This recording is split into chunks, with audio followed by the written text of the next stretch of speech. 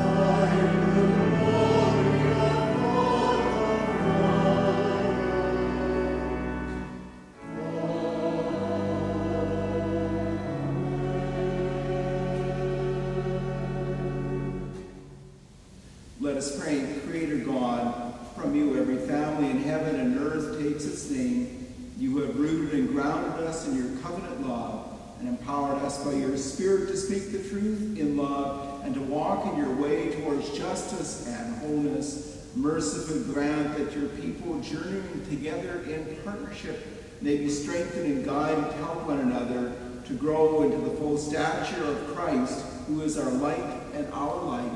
Amen. Please be seated for the readings.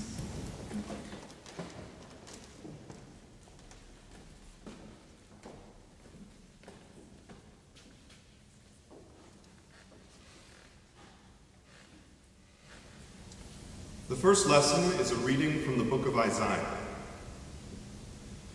To whom then will you compare me, or who is my equal, says the Holy One. Lift your eyes on high and see, who created these? He who brings out their host and numbers them, calling them all by name, because he is great in strength, mighty in power, not one is missing. Why do you say, O Jacob, and speak, O Israel, my way is hidden from the Lord, and my right is disregarded by my God? Have you not known? Have you not heard? The Lord is the everlasting God, the creator of the ends of the earth. He does not faint or grow weary. His understanding is unsearchable. He gives power to the faint and strengthens the powerless. Even youths will faint and be weary, and the young will fall exhausted. But those who wait for the Lord shall renew their strength. They shall mount up with wings like eagles. They shall run and not be weary. They shall walk and not faint. Hear what the Spirit is saying to the church. Thanks be to God.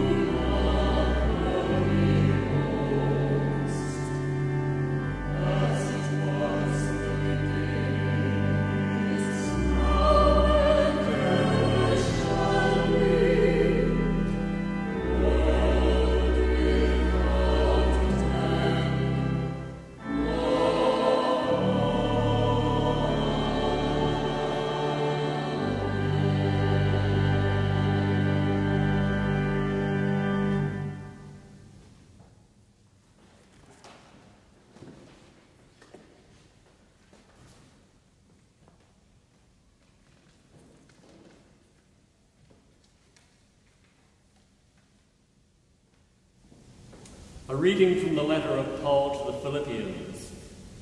Rejoice in the Lord always. Again, I say, rejoice. Let your gentleness be known to everyone. The Lord is near. Do not worry about anything, but in everything by prayer and supplication with thanksgiving, let your requests be made known to God. And the peace of God, which passes all understanding, will guard your hearts and your minds in Christ Jesus. Finally, beloved, whatever is true, whatever is honorable, whatever is just, whatever is pure, whatever is pleasing, whatever is commendable, if there is any excellence and if there is anything worthy of praise, think about these things. Keep on doing the things that you have learned and received and heard and seen in me, and the God of peace will be with you.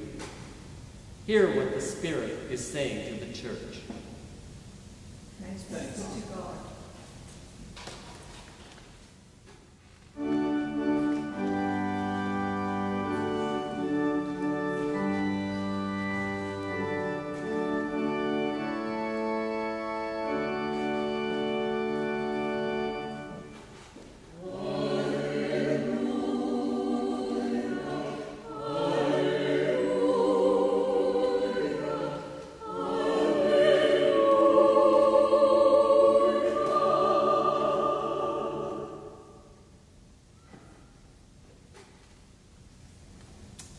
Gospel reading this day is the gospel that has been appointed for Indigenous Awareness Sunday.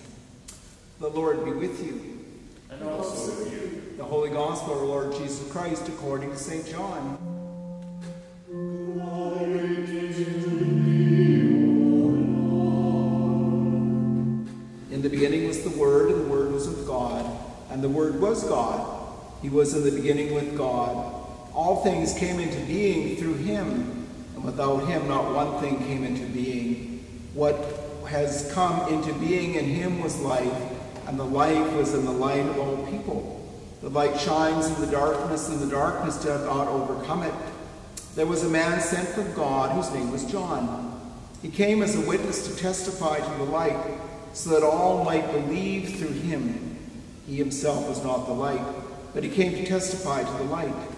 The true light which enlightens everyone was coming into the world. He was in the world, and the world came into being through him. Yet the world did not know him. He came to what was his own, and his own people did not accept him.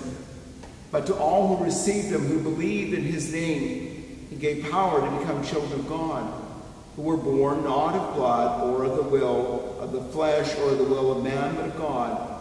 And the Word became flesh and lived among us. And we have seen his glory, the glory as a Father's only Son, full of grace and truth. John testified to him and cried out, "This was he whom I said, he who comes after the ranks ahead of me, because he was before me." From his fullness we have all received grace upon grace. The law indeed was given through Moses. Grace and truth came through Jesus Christ. No one has ever seen God. It is God, the only Son, who is close to the Father's heart, who has made him known.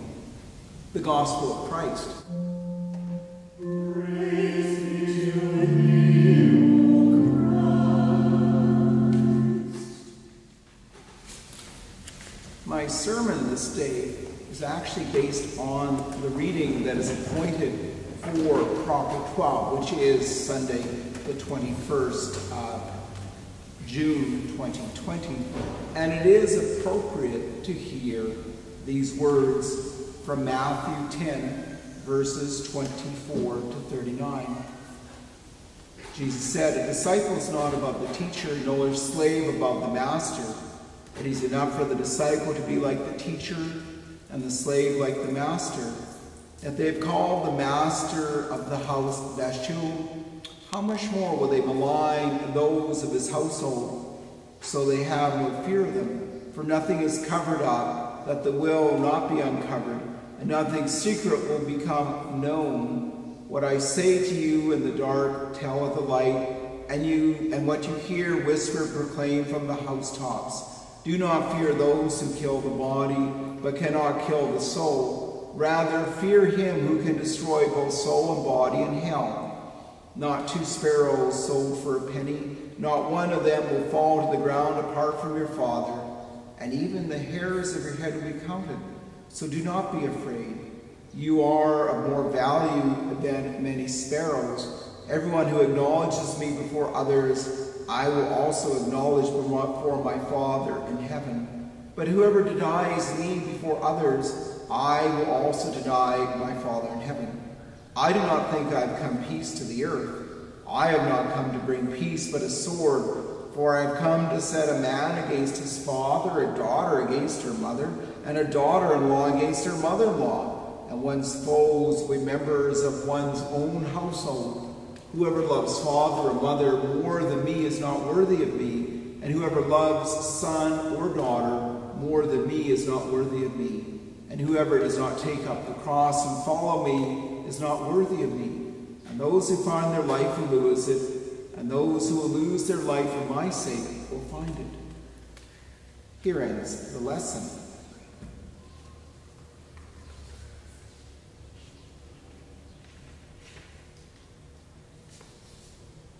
These words this day are offered in the name of God, Creator, Christ, and Holy Spirit. Amen.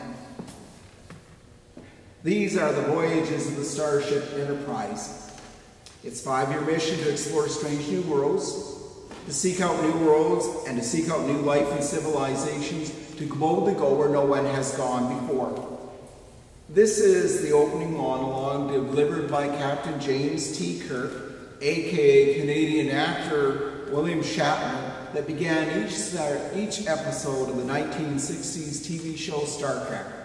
This TV show has become a cult classic and has spawned all sorts of other Star Trek shows. This opening monologue also helps us to see the mission to which Jesus called his disciples. He called disciples to a mission to spread the good news, to seek out new folks to hear the message, and to boldly go where no other disciples had heretofore ventured. Being a disciple of Jesus can bring great joy. It can change and shape one's life. At its best, it is a great adventure, a great journey, one full of surprise, expectation, and new life.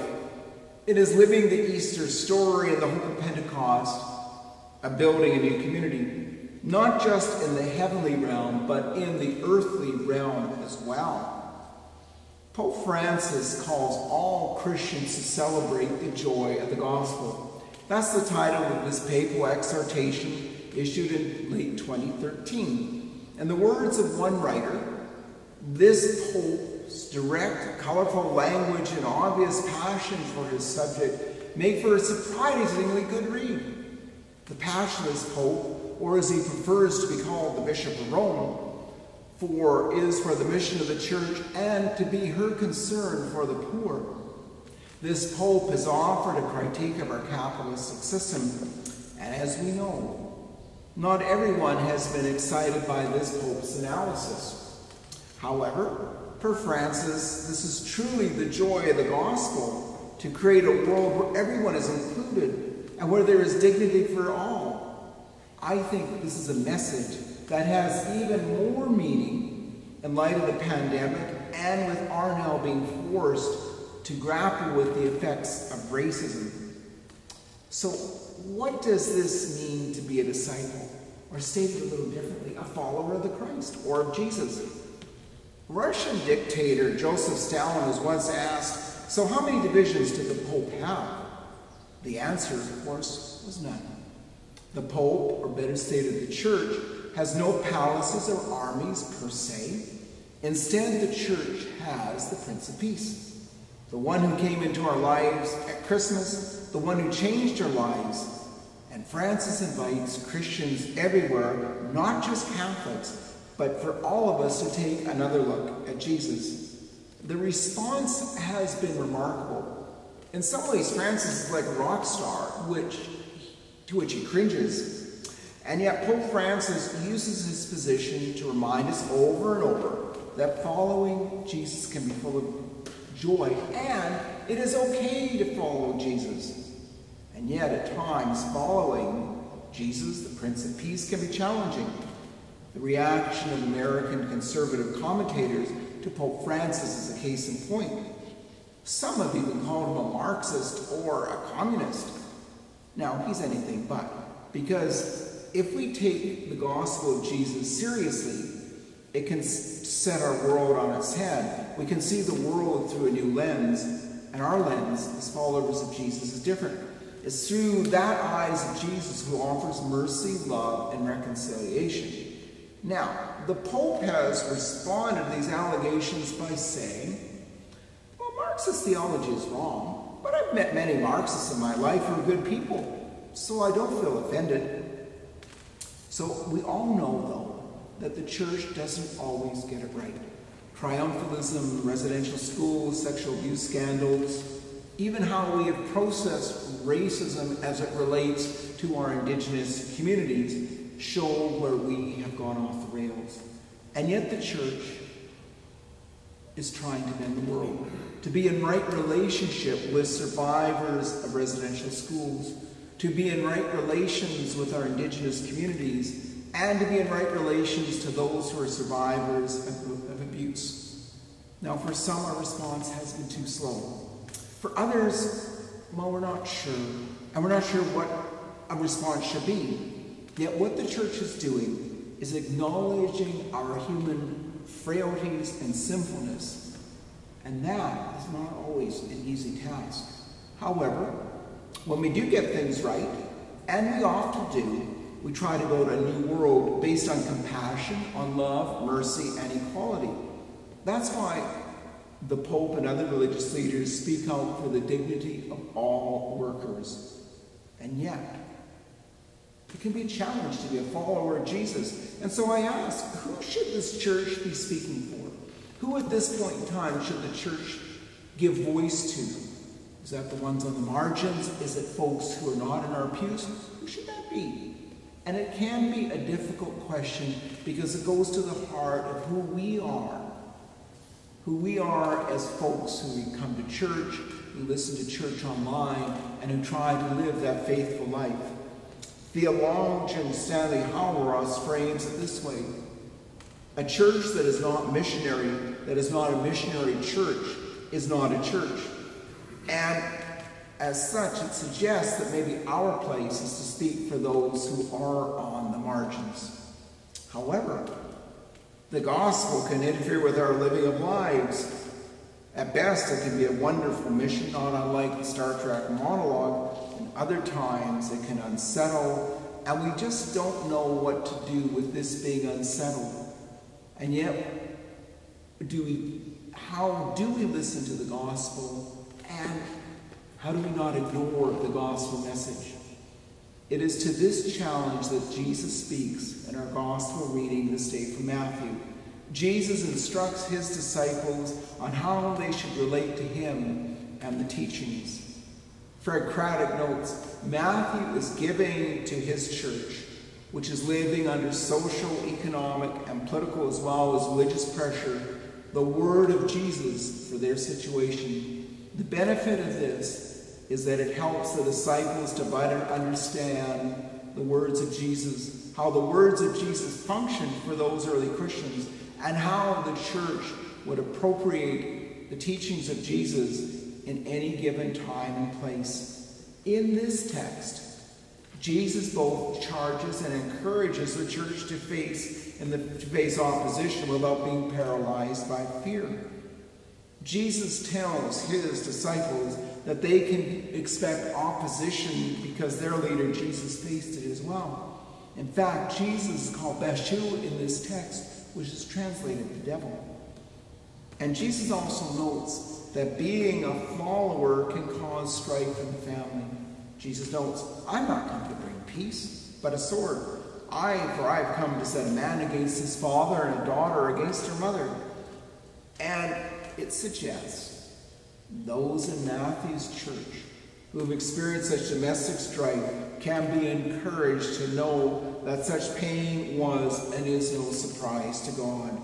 At the same time, for one of the family to become a disciple of Jesus had serious personal, domestic, political, and even economic consequences. And in fact, Jesus is saying you can't be a Christian in private and pretend in public that you have nothing to do with this.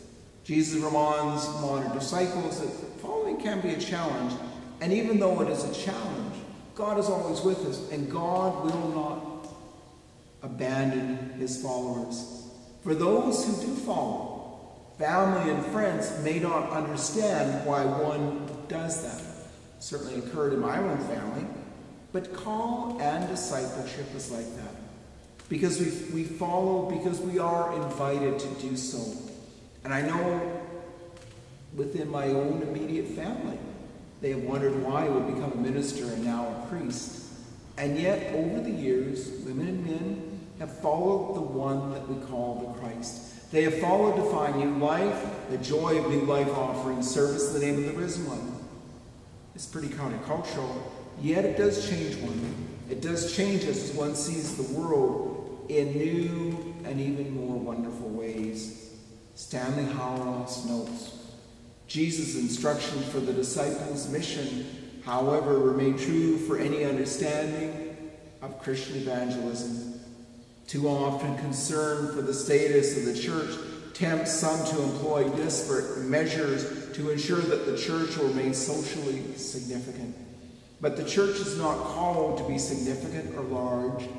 The church is called to be apostolic. Faithfulness, not numbers or status, should be the characteristic that shapes the witness of the church. Indeed, it may well be the case in our time that God is unburdening the church so that we again can travel light. We are on a mission, and that mission is to explore our relationship with Christ and the world around us, to go where few dare to go. This exploration may seem strange in our world today, especially in this time of COVID-19, but it is something Jesus invites us to do. And we undertake this exploration. It will challenge us, it will unsettle us, it will change us, while at the same time, it will offer great joy, because we will see our world in new and wonderful ways. May your journey as disciples help you to grow in faith, help you to see the world in new ways, and help you to offer witness in his name to the world that is in need of this hope. It is both a challenge and a joy to follow Jesus. Amen.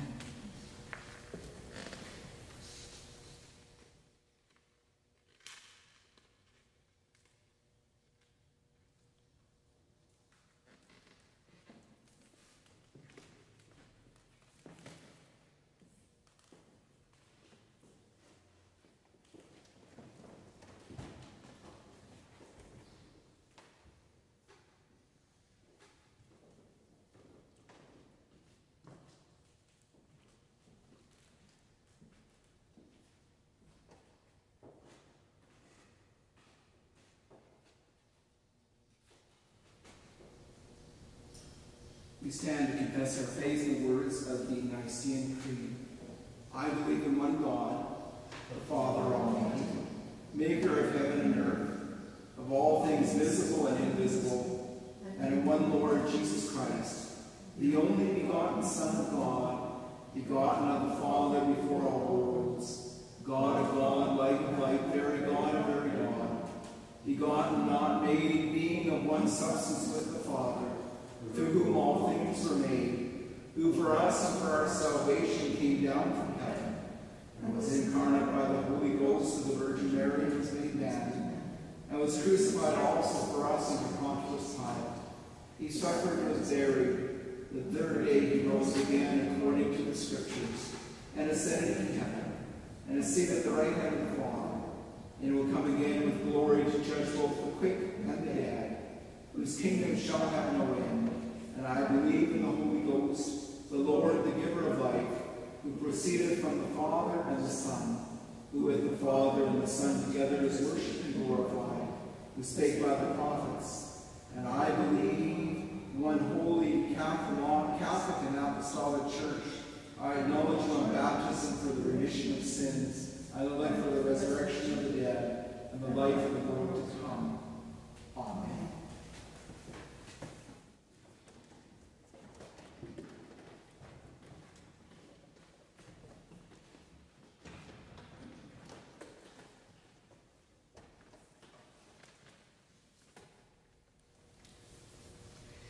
In peace, let us pray to the Lord. Lord, have mercy. For peace from on high and for our salvation, let us pray to the Lord. Lord, have mercy. For the peace of the whole world, for the welfare of the Holy Church of God, and for the unity of all, let us pray to the Lord. Lord, have mercy. For our bishops and for all clergy and people, let us pray to the Lord. Lord, have mercy. For Elizabeth our Queen, for the leaders of the nations, and for all in authority, let us pray to the Lord. Lord, have mercy. For this city, for every city and community, and for those who live in them in faith, let us pray to the Lord. Lord, have mercy. For all creation in its wonderful diversity, for good weather, and for abundant harvests for all to share, let us pray to the Lord. Lord, have mercy. For those who travel by land, water, or air, for the sick and the suffering, especially those affected by the COVID-19 pandemic, for prisoners and captives, and for their safety, health, and salvation, let us pray to the Lord. Lord, have mercy. For our deliverance from all affliction, strife, and need, let us pray to the Lord. Lord, have mercy. For the absolution and remission of our sins and offenses, let us pray to the Lord. Lord, have mercy. For all who have died, let us pray to the Lord. Lord, have mercy. Remembering St. Luke and all the saints, we commit ourselves, one another, and our whole life to Christ our God. To thee, O Lord. Almighty God, who has given us grace at this time with one accord to make our common supplications unto thee, and dost promise that when 2 or 3 are gathered together in thy name, thou wilt hear their requests. Fulfill now, O Lord, the desires and petitions of thy servants, as may be most expedient for them, granting us in this world knowledge of thy truth, and in the world to come, everlasting life. For thou, Father, art good and loving, and we glorify thee through thy Son, Jesus Christ our Lord, in the Holy Spirit, now and forever. Amen.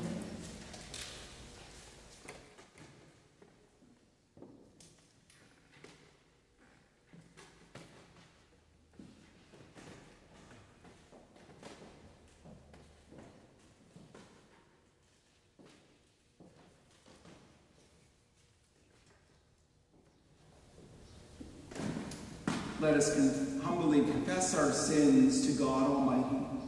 Almighty God, Father of our Lord Jesus Christ, maker of all things and judge of all people, we acknowledge and confess our manifold sins and wickedness, which we from time to time most grievously have committed, by thought, word, and deed, against thy divine majesty. We do earnestly repent and are heartily sorry for these our misdoings. Have mercy upon us, most merciful Father, for thy Son, our Lord Jesus Christ's sake. Forgive us all that is past, and grant that we may hereafter serve and please thee in newness of life, to the honor and glory of thy name, through Jesus Christ our Lord. Amen. Almighty God, our heavenly Father, who of his great mercy hath promised forgiveness of sins, in all them that with heartily repentance and true faith turn unto him, have mercy upon you, pardon and deliver you from all your sins, confirm and strengthen you in all goodness, and bring you to everlasting life through Jesus Christ our Lord. Amen. The peace of the Lord be with you all. And with thy spirit.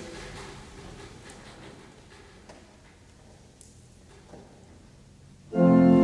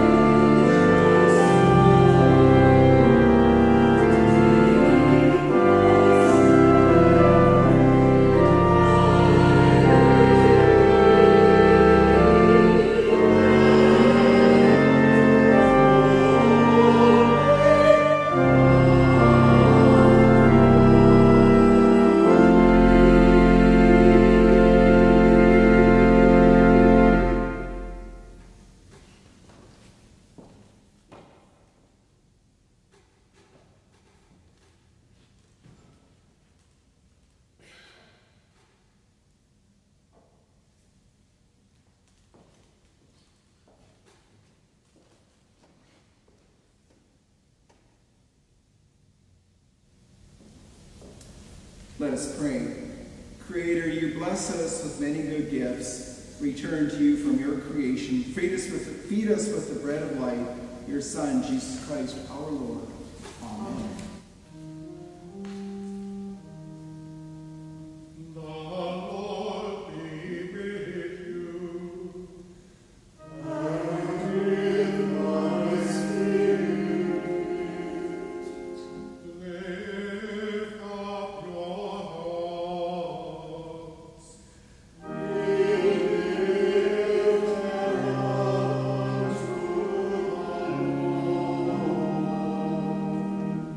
Let us give thanks unto our Lord God. It is meet and right so to do. It is very meet, right, and a bounden duty that we should at all times and in all places give thanks unto thee, O Lord, Holy Father, Almighty, everlasting God, Creator and Preserver of all things, who has gathered us together in this Eucharistic feast, that we may be renewed in love, joy, and peace.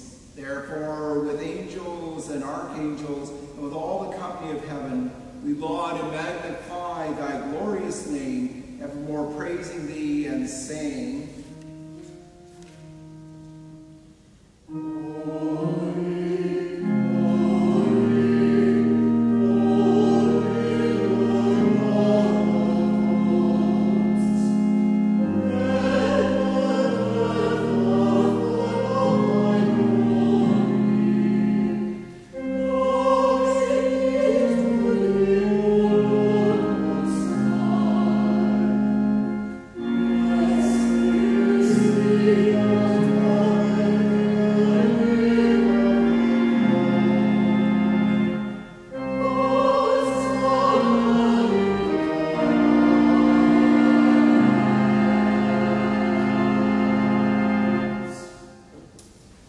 All glory be to thee, O Lord, our God, who didst made us in thine own image, and of thy tender mercy didst give thine only Son, Jesus Christ, to take our nature upon him, and to suffer death upon the cross for our redemption.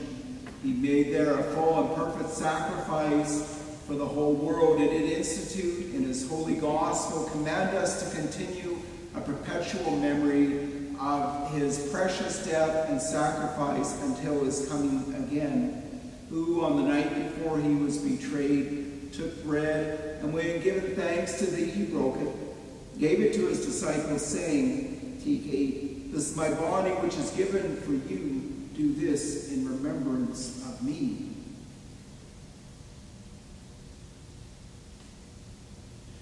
Likewise, after the supper, he took the cup, and when he had given thanks, he gave it to them, saying, Drink this, all of you. This is my blood of the new covenant, which is shed for you and for many for the remission of sins.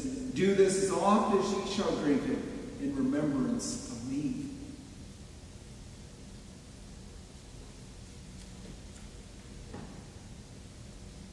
Wherefore, O Lord and Heavenly Father, we thy people who celebrate and make with these thy holy gifts, which we now offer unto thee, the memorial thy Son hath commanded us to make, having in remembrance his blessed passion and precious death, and his mighty resurrection and glorious ascension, and looking for his coming again with power and great glory. And we most humbly beseech thee, O merciful Father, to hear us, and with thy word and Holy Spirit, bless and sanctify these gifts of bread and wine, that they may be the body and blood of thy dearly beloved Son, Jesus Christ. We praise thee, we bless thee, we thank thee, we praise thee, Lord our God. We earnestly desire thy Father, your goodness, to accept this our sacrifice of praise and thanksgiving, whereby we offer and present unto thee, O Lord, ourselves, our souls and bodies.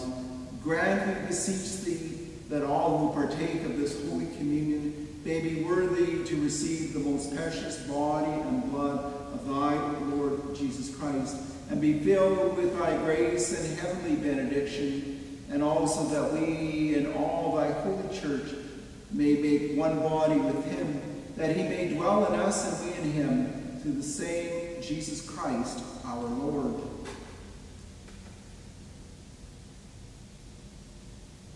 By whom and with whom, in the unity of the Holy Spirit, all honor and glory be unto thee, O Father Almighty, world without end. Amen.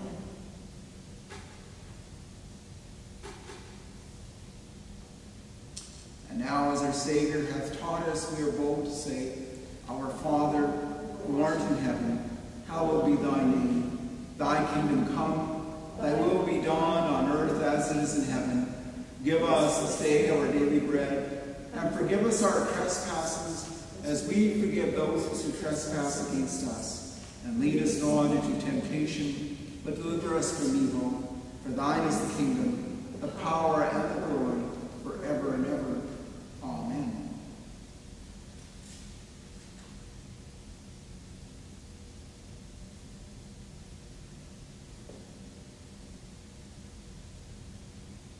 We do not presume to come to this thy table, O merciful Lord, trusting in our own righteousness, but in the manifold and great mercies we are not worthy so much as to gather up the crumbs under thy table, but thou art the same Lord, whose property is always to have mercy. Grant us therefore, gracious Lord, so to eat the flesh of thy dear Son Jesus Christ, and to drink his blood, that we may evermore dwell in him, and he in us.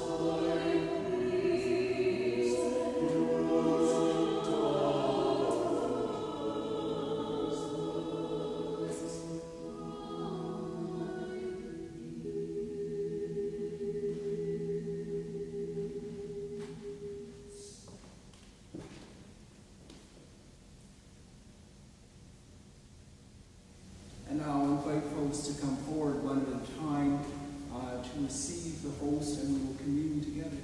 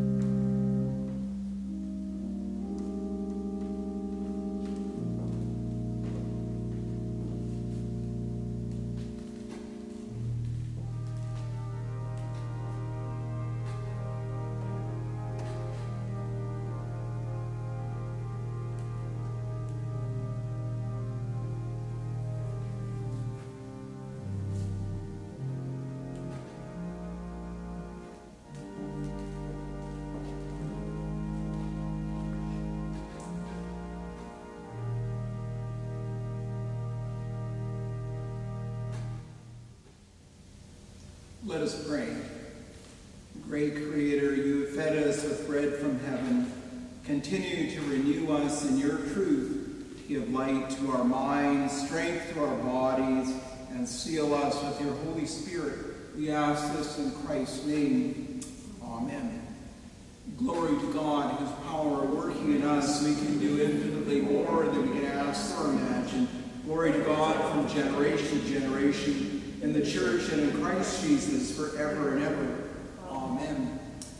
The peace of God, which passes all understanding, keep your hearts and minds in knowledge and love of God and of God's Son, Jesus Christ. And now may the blessing of God Almighty, the Father, the Son, and the Holy Spirit be amongst you and remain with you always.